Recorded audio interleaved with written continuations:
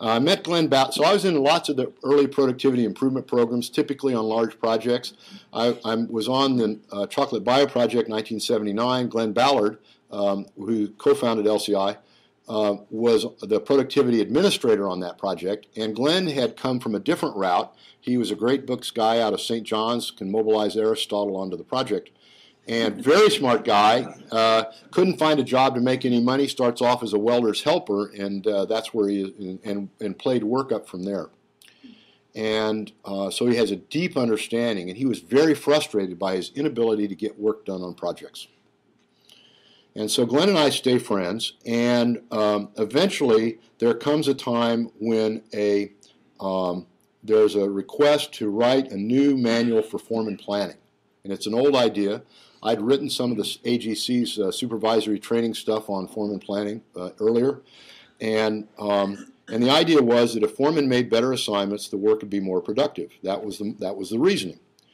And Glenn and I thought about it, and we couldn't think of anything new to say. There's lots of manuals on foreman planning, and so Glenn came up with this idea of why don't we go see how well planning works. And so we said, well, planning's job is to predict the future, and so let's see how well the foreman's weekly work plan predicts the condition of the job 1 week in advance. And we did that. And it took some time to figure out how to do that. We had to work with foremen. In many cases, they might say, next week we're going to hang light fixtures in the dining room, and we'd say, are you going to hang, let's see, 8 of them, or are you going to hang all of them? Saying you're going to hang fixtures in the dining room is not actually predicting the condition of the job. It's telling us the neighborhood where you're working. We want to know what's going to be finished on the job next week. And we rated that done or not done. If there were 8 fixtures that they said they were going to get done, they got 7 of them, we said, no, you didn't get it done. Now, we did that because we were suspicious, particularly in the process industry, of earned value being used as a kind of cash flow thing and not really representing the state of the job. But we got really lucky because when the guy said I was going to finish 8 fixtures, then that was when that work would be handed off to the next crew. Well, the answer was 400 plus weekly work plans, average foreman 15 years in the business, jobs you'd know the name, companies you'd know the names of, if not the projects, well-run projects, not necessarily great projects, not really bad projects. The answer was 54% of the things that foremen said they were going to get done next week, they actually got done. Now, you'll have whatever reaction you have to that. People in the industry frequently say, yeah. So if there were 100 tasks that were on the foreman's weekly work plan on this project this week, they got 54 of them done. Doesn't mean their productivity's low.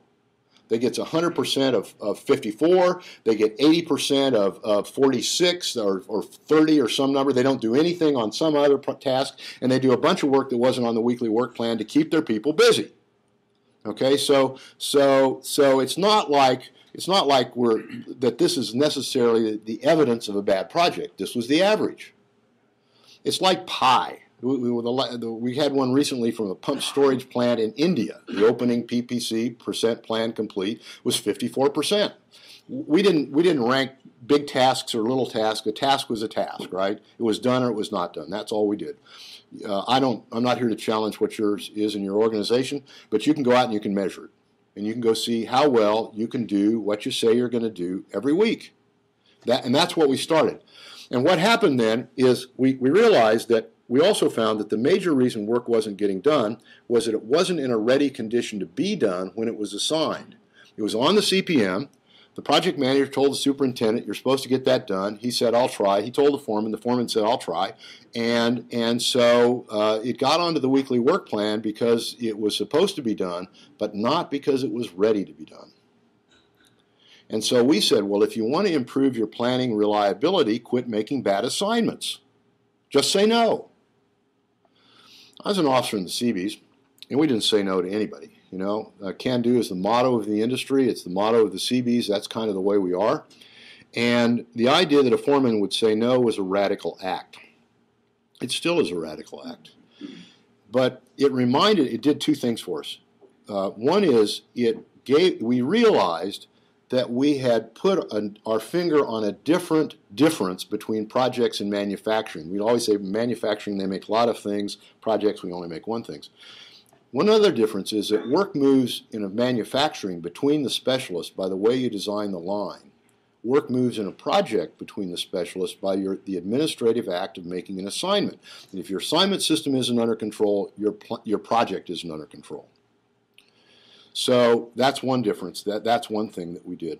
The second thing that happened, though, is this idea of saying no reminded us of what engineer Ono was doing in Toyota, stopping the line rather than releasing a defective part downstream.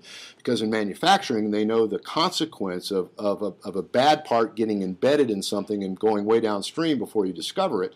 So the rule in Toyota was stop the line rather than release a defective part. Well, that was kind of the rule we had. We said, don't make a bad assignment, just say no.